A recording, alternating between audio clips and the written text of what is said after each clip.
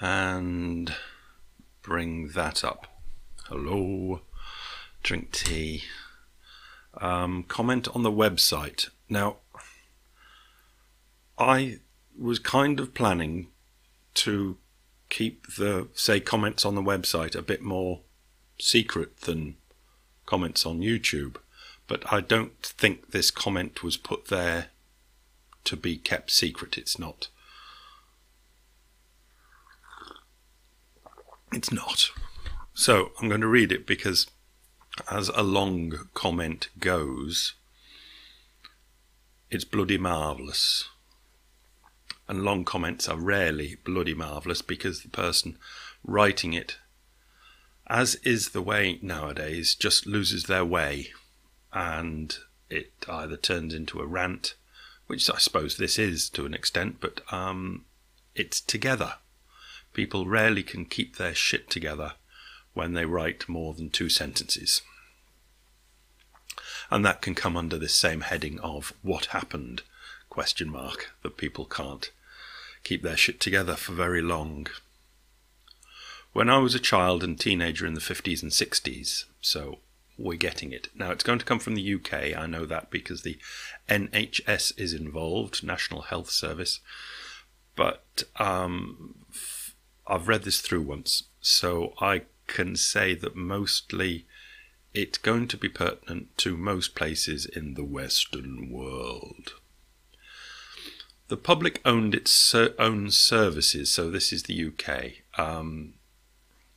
as in gas, electric, telephone, British Telecom.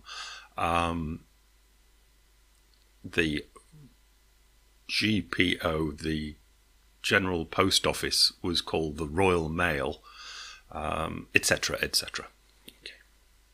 Trains, buses, electric, gas, water and mail. Oh, there we go. And the trains and the buses. Many of the buses were run by local councils. Trains were just about all government owned. Okay. When I used to go to school when I was 12, I used to get up early in the morning. I'd go on one bus, and then I'd get the train, and then I'd get another bus. So that's at this sort of time as well. So I'm quite well conversed in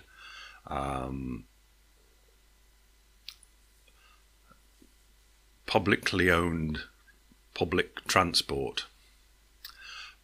But as we're going to get to, I think, what was then cannot be directly compared properly with now, or we can't make the comparison, or I'm going to say why the comparison is now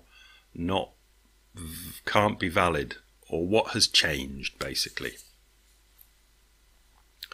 And profit helped pay for community services. Well, I'll gloss over that one. Prescriptions and university education were free. Prescriptions for, going medical things were free, yes. University education was free, yes. I could stop and talk about all of these.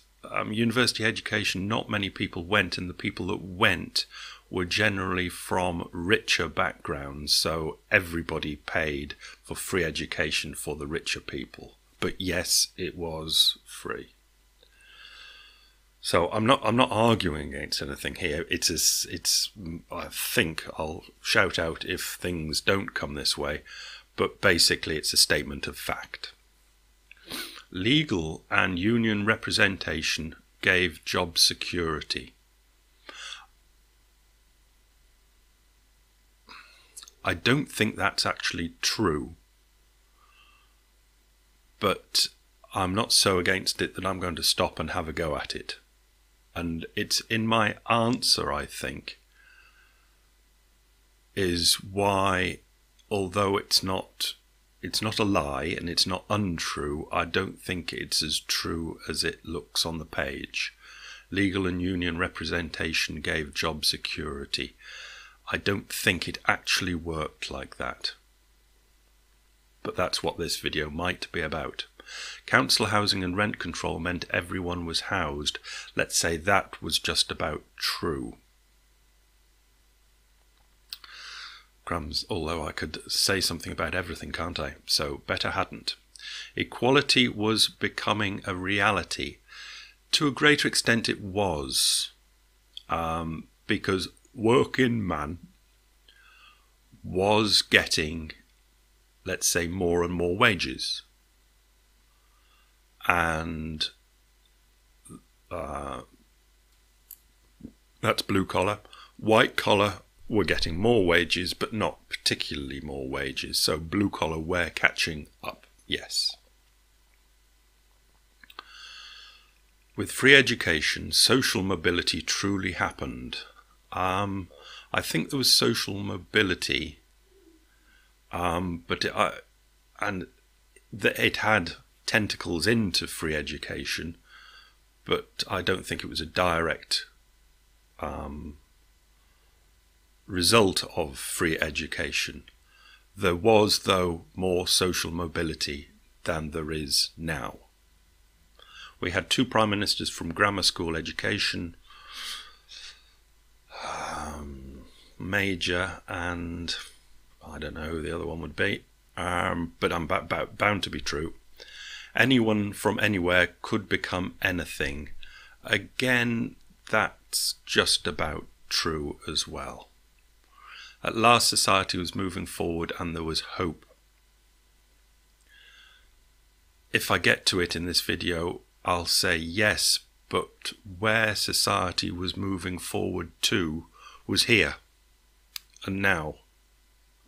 So there was hope, but the hope was misplaced. Computers and machinery were designed to ease the burden. We were told soon we would be working a 20-hour week. Computers have never really eased burdens, have they? Filing clerks, was it really a burden? Machinery, etc. Yes, there was more machinery doing hard work, but okay, from the Second World War there was more hydraulic machinery, JCB diggers and things like that, but there had been chainsaws for a long time. But yes, and we would be working a 20-hour week, but anyone that really believed that was not looking very far. And earning more money with more leisure. Yes, there was more money being earned and less hours worked, and there was more leisure and more things to do, more leisure opportunities. Let's just say going on a continental holiday, probably Spain, was becoming very popular. Maybe moving into the 70s as opposed to the 50s and 60s, but yes. Science was going to improve the quality of life. I think it has. Our bank manager was our trusted friend.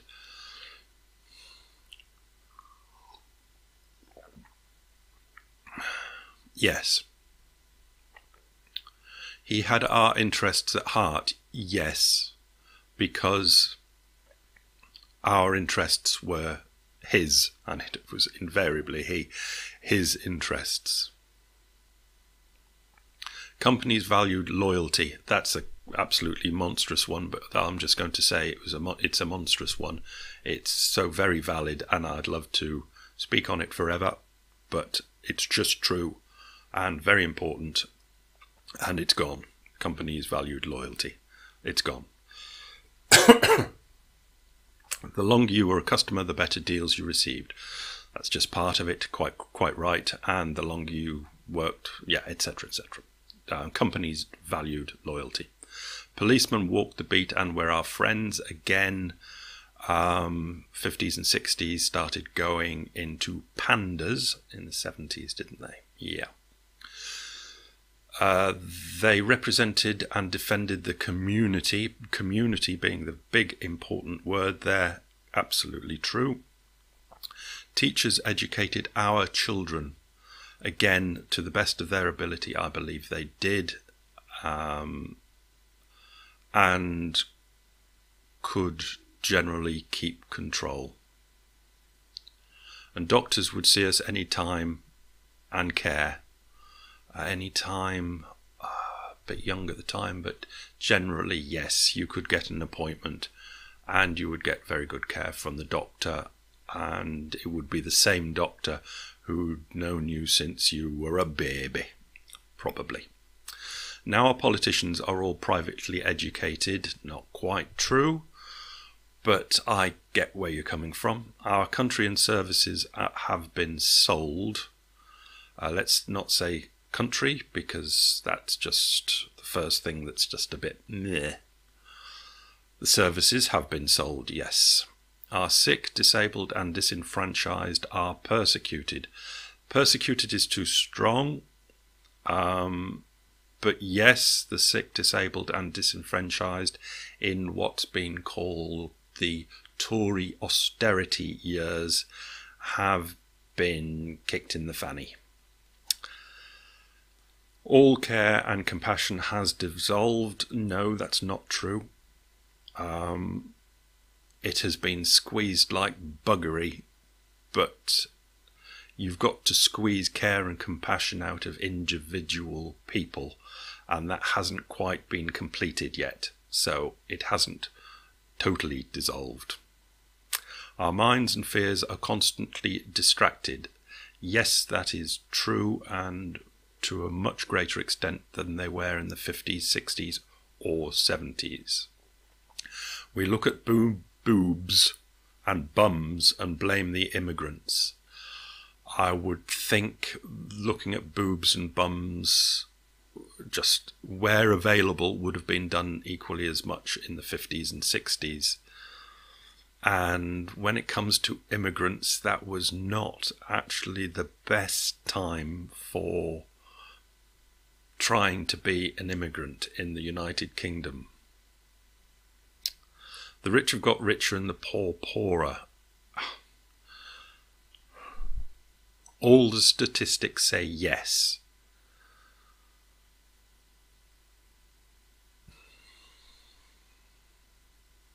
Again, I could do a video series on it, so I won't go into it. I'll just say yes. The 1% have it all. No, they do not. Obviously they don't.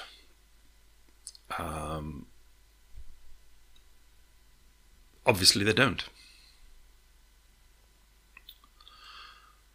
We eat shit, take shit and believe shit. We eat shit. Yes, I think so. Take shit. Take shit. Drugs maybe.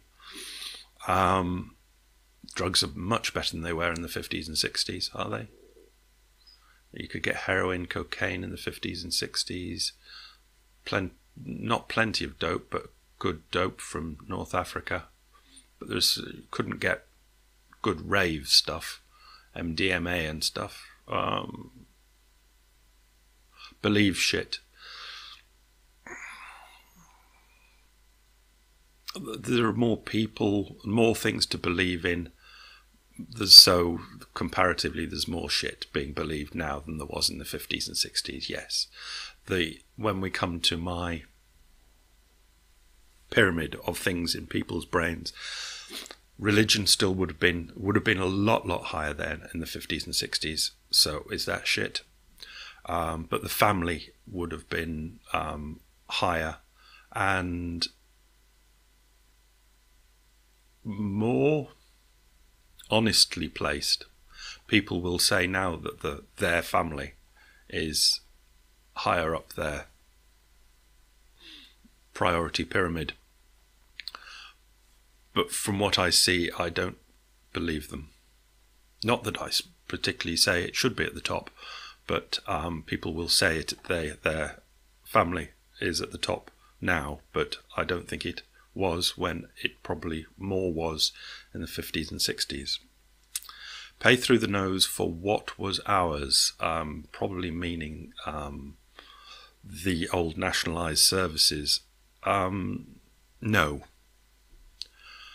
I would say that if the services were still nationalised, you would be paying an awful lot more now than you would if they hadn't. You would be paying more if they were nationalised now than you do now, because they are not nationalised. Yes, you have to pay the extra for private shareholders' profits, but the efficiencies that these bastards make and do pass on to you would have made it cheaper by going sold over to private as opposed to nationalised. But the consequence obviously is that all wages in that industry have been driven down. And a lot passed on to shareholders, but a lot also passed on to the customer. It's just a fact, but it's more important than it's been privatised and efficientised, and wages have been driven down. That's all the thing. Where the only other places that wages haven't been driven down and pensions quality not driven down is in the civil service. And I'd say if you're wanting to have a rant and rave about something, it is the driving down of wages everywhere. Or you can take the opposite approach, that the civil service is holding out as an unreasonable bastion of giving out decent... The wages have never been good in the civil service, but pensions have been good, and the divine pensions of the civil servants now are not in line with everybody else in the private sector. The poor blame the poorer. Unfortunately, they do and always will, while the rich laugh up their sleeve. Yes, the rich aren't doing too badly for the moment. The police, National Health Service and education just fill in forms. There's an awful lot of form filling in. I have no idea, because I don't have the expertise, but you can imagine the complexity of a 2018 society as opposed to a 1958 society, and the demands, the hoo-ha and hubbub that you would get if the forms weren't filled in when something goes wrong, and something always goes wrong. I'm like this on this form filling in. I hate it. I look at it in places, like you say, the NHS, where nurses are filling in forms, and think, surely this is a waste of time. But then there's another part of the brain that says, look, you've got to be reasonable. An awful lot of this form filling in is absolutely essential, because if the shit hits the fan, people will want to know what went wrong, and the forms are the only way of really finding out what really went wrong. It's a very tricky one. I wouldn't like to shout it on either side too loudly. They massage the figures, yes, of course, but everybody always massages figures. That's what figures are for. To keep us in the dark, yes, that's why they do it. We have no representation. I don't think you really did in the 50s and 60s either, but it wasn't needed, because the people representing you represented you. So you didn't have to need to be represented, if you get what I mean. I'm agreeing with you. Not at any level anywhere. Representation. We have no representation at any level anywhere, as the poor get squeezed yet again. Yes. But what do you expect for the poor? It's a very tricky one. Again, what do you expect for the poor?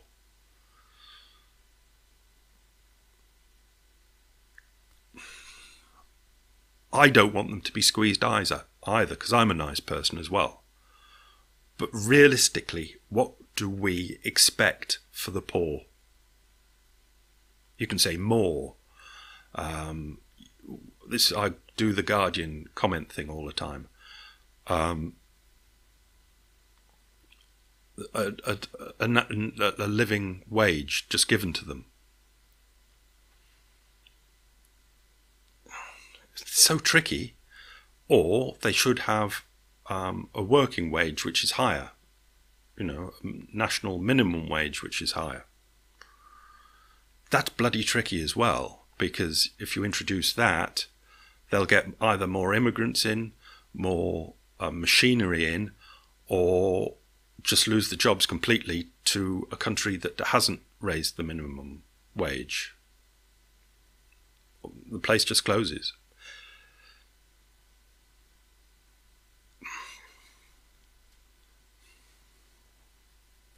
There will always be rich, there will always be poor, because it will always be a scale. In Sweden, all the Scandinavian countries where, let's say, the gap's the smallest, you still got rich and poor. Some fucker has always got to be poor, just like some fucker's always got to be rich. It's just put it down in your mind as a statistical, inevitable fact, and it slightly makes it easier. As the poor get squeezed yet again, violence will arise.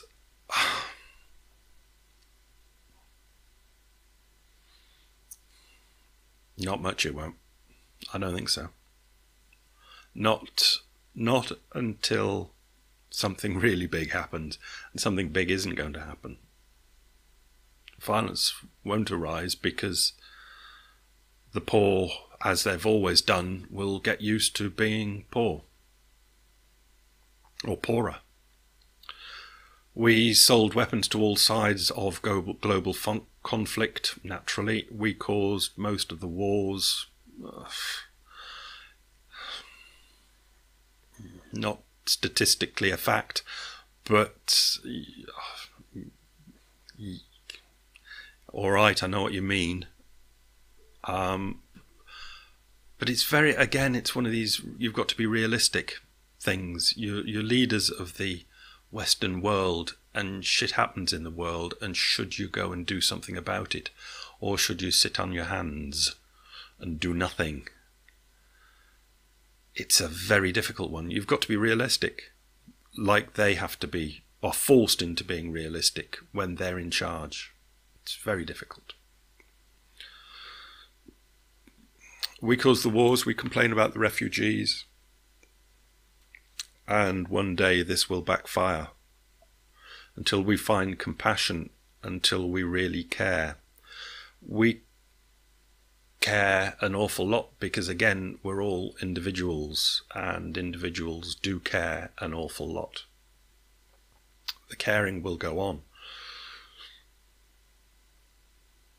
Until we lift the blindfolds, we will repeat history. Of course we will. Because history has arisen because of the inevitability of some actions caused by some causes. Those some causes will repeat themselves, and the some actions in reply to those causes will repeat themselves, because the reasons for doing them rarely change and can't be changed, won't change. History will repeat itself. Read history. It repeats itself all the time, because history is about people, and we're still people. Millions are slaughtered in conflict. Was it ever thus? Millions are of refugees and starving. Was it ever thus? Billions of animals are slaughtered. Was it ever thus? And we're looking at tits and bums, because we're individuals. Individuals do what individuals do. Individuals look at tits and bums, or whatever the female equivalent of that is, which is slightly more cerebral, but it's just the cerebral equivalent of looking at tits and bums. When will humanity wake up? It will wake up when it stops becoming humanity. quite frankly, human to humans, individuals, doing individual things, are liable to do individual things, and will continue to do individual things, which amount to what you see when you open a history book. And there's no reason to believe that we are any more or less humanity than all the humanity in the history books. So we will continue to write history books.